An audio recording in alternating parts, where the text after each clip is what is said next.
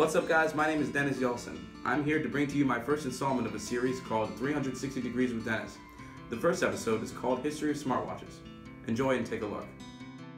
Hey everyone, this is 360 Degrees with Dennis, a series of disruption in and of wearable technology. Alright, sounds like a good series, huh? Let's get started. This is episode 1, the history of smartwatches. It's a great episode and has a lot of information about exactly where the smartwatch really started.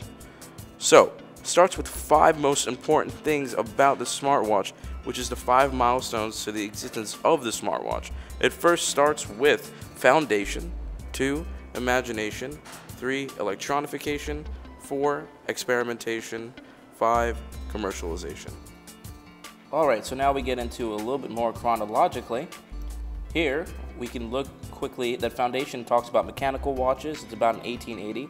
Then it goes into imagination, which is more about sci-fi stuff. Electronification, which is the real quartz watches.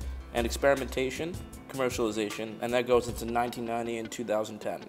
You see the first smartwatches right around then. And then today, we have watches like Samsung and Apple that develop today. So now we're going to go more into foundation. It happened around 1880 where you see these mechanical watches being formed. Companies like Patek Philippe, Girard Perregaux, Rolex comes up next, and then Breitling is huge in 1880s. Just mechanical, nothing smart just yet. Alright, so we're going to dive a little bit more into imagination. This is a time where it happens around the 1940s where TV and media really push all the future technology, like smartwatches. First major icon is Dick Tracy with all his crazy gadgets. Then you see Star Trek, all the live space things that goes on that we all wish we could do. Then Knight Rider and that iconic smart car. And then Inspector Gadget, which we all know nowadays. So then we're going to go a little bit more into the future where electronification of these watches become prevalent. Electronification occurs around 1970, where we see the first official digital watch, which was the Pulsar. Really, really cool looking watch for the time. Then, the next crazy watch that appears with the first LCD display is Casio. And then, just to add a little bit more of an idea to exactly how the internet has progressed over time, you can see as this develops through the presentation, that the growth of transistors within processors go faster and double every single year, which goes into Moore's Law, which is what we talk about later. So now we're starting to jump into experimentation of different devices and witnessing the technology being put into smaller devices because we're capable of doing that. This occurs around 1990, where we see AT&T decides to patent their own wearable wrist phone. Crazy, huh? They had advertisements just like that. Then we actually see Samsung, a leading provider today, develop their first product, which was a smartphone in a sense where it could play MP3 music files. And then IBM created their first smartwatch with Linux running in the background with a fingerprint sensor, a accelerometer, and Bluetooth. It's insane. So now we're jumping into commercialization, which occurs around 2012, and we witness that growth to the present day. Now, the major smartwatch that actually appeared on the web was the Pebble. It was the first ever smartwatch that really kickstarted, in a sense, on Kickstarter. It was where Kickstarter really truly started their crowdfunding project. It was their most successful project to date at that time. They raised over $10 million. That is a crazy amount of money, and it was unseen ever in a crowdfunding source like that, at any time. And that's not the only time Pebble ever experienced growth like that. They actually just posted new things on Kickstarter and rose even more money.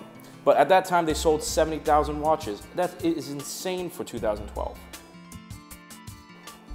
Okay, so we're jumping into present day now, which occurs in 2015, obviously. So we see the emergence of different faces and different smartwatches, specifically the Samsung Gear S2, which features a round face.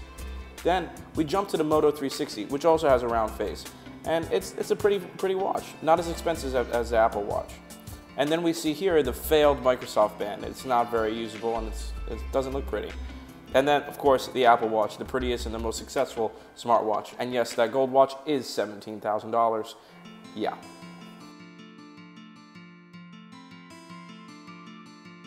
So we've been talking a lot about the history of the smartwatch, but what really goes into the tech of the smartwatch? Let's talk a little bit more about it. So in every computer exists a processor which allows for processing inputs and everything that you do. You touch the screen, what you do, and how fast it happens. And this law is Moore's law. So it's defined as the number of transistors in a dense integrated circuit would double around every 2 years. But for the smartwatch, and all computers really, it just does not matter anymore. So why doesn't Moore's law matter for wearable technology or for the future of technology for that matter? Think about it. How many more transistors can exist on a processor? Or how much smaller can a processor get? It's an interesting thought, and think about the fact that we might not even have the devices that are in our pockets tomorrow. Processors will get smaller and most likely won't exist, along with Moore's law. So thank you for watching, and keep that in mind that 10 years from now, 20 years from now, we might not have a smartphone, but just an environment of technology.